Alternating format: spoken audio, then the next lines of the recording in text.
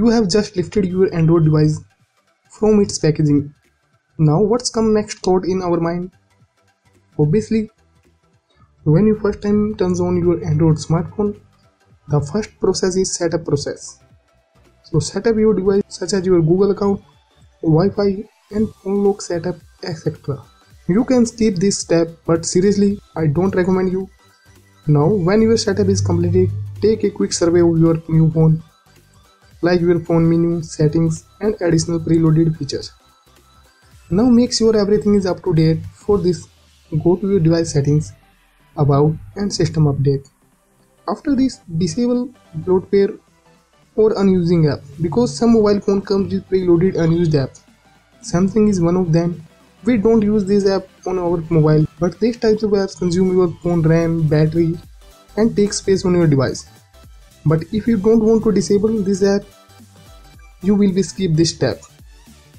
Now go to your Play Store and update all your preloaded apps such as Google Play services, Gmail, Chrome, etc. Now the final and last thing is customization.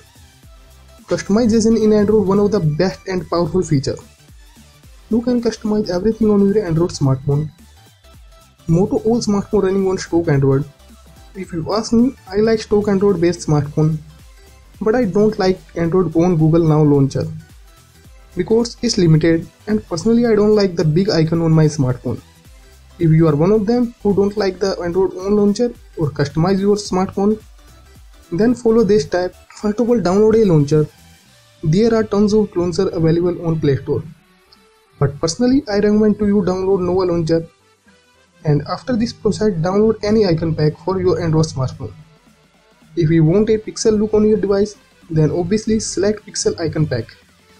If not, then choose polygon icon pack.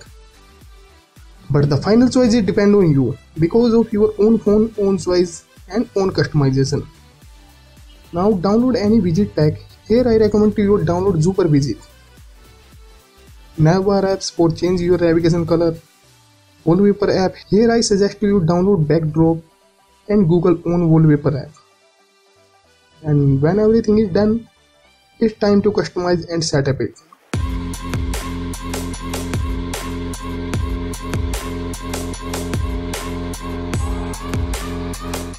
Guys, I don't want to too long this video, so if you want to customize all these downloaded things, I mean how to customize Nova launcher, set, widget, etc.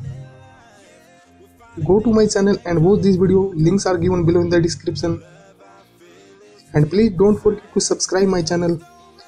And friend, if you don't like your phone home screen UI, once try out these tips.